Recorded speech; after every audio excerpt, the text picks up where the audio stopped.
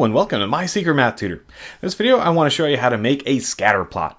So these are really great types of plots that we can use to help see relationships in our data. To be a little bit more specific, in a scatter plot we use these to show a relationship between two variables. Now usually a symbol, usually a dot, is used to show an individual pair of data. Let's look at some other terms that are also used when describing these scatter plots. We'll take the data and take both of our variables and represent them along both of these axes here. On the bottom one, we call this our x-axis. This is where we'll display our independent variable.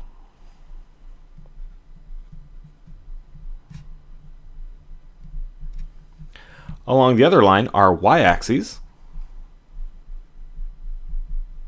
we'll display the second variable. We'll call this our dependent variable.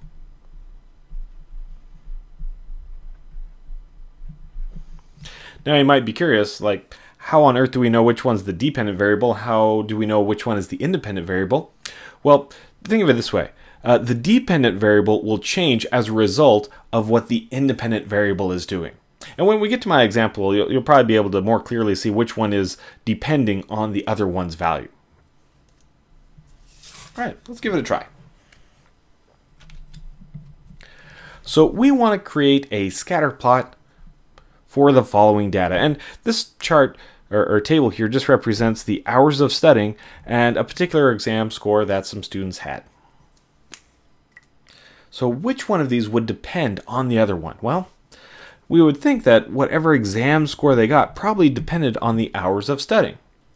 So we will say that the hours of study are independent and the exam scores are dependent.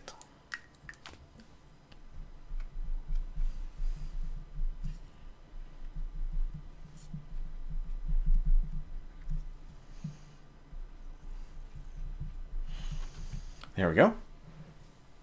Now it's also important to mark out a scale so we can put all of these data values in here. And looking at the hours of study, it looks like somewhere between 0 and 10 hours is probably good.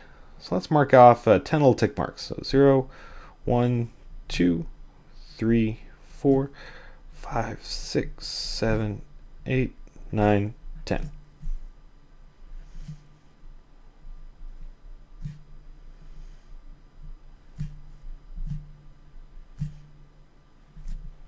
Zero, 1, 2, 3, 4, 5, 6, 7, 8, 9. Oops, got an extra one. 10. All right, along the other side, this is where our exam scores will go. Let's just do 0 to 100.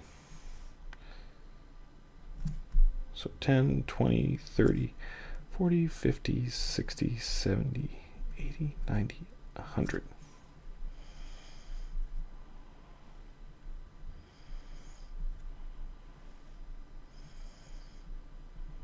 Okay, looks good. Now the way this works is we want to put a data point at the intersection of hours and scores so that that one point represents a pair of data. Let's start off with the first one. So we want to put two hours of studying and a score of 53. So we'll first find the hours of studying. There's our 2. And we'll put a dot where it intersects 53. So just a little bit above the value of 53. Okay, not bad. Let's do this again. So we got 4.5 for 35. So 4.5 halfway between up to 10, 20, 30 and a half. Not bad. Okay. Up to 5. 5 needs to go all the way up to 91. So way up here.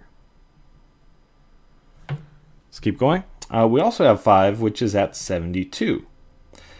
Let's see. So 50, 60, 72.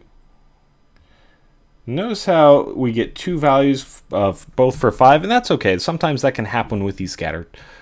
Let's see, 6, we need a dot at 60.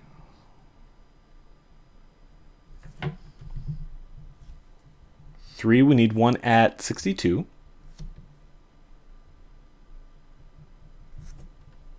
Let's see, 10. Over here, we need one at 85. There's 50. 60, 70, 80, halfway, 85.